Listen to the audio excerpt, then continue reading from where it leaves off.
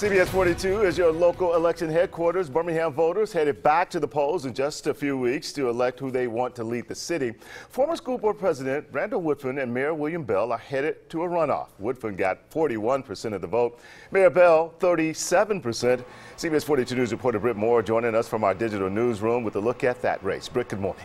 Our good morning to you. What appeared to be a three-man race for mayor has dwindled down to just two. The challenger, Randall Woodfin, facing off with current mayor William Bell in just 6 weeks.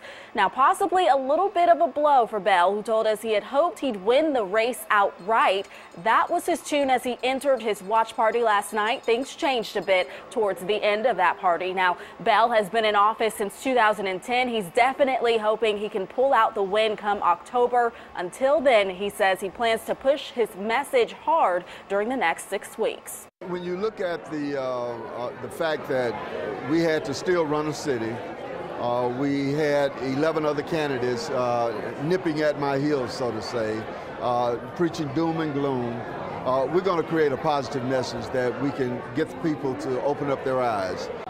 Now, Bell says he commends Woodfin for a race well run, but of course he is looking forward to that runoff. Now, the runoff between Mayor Bell and Woodfin is October 3rd. We, of course, will keep you up to date. For now, live in the digital newsroom this morning, Britt Moore, CBS 42 News, local coverage you can count on.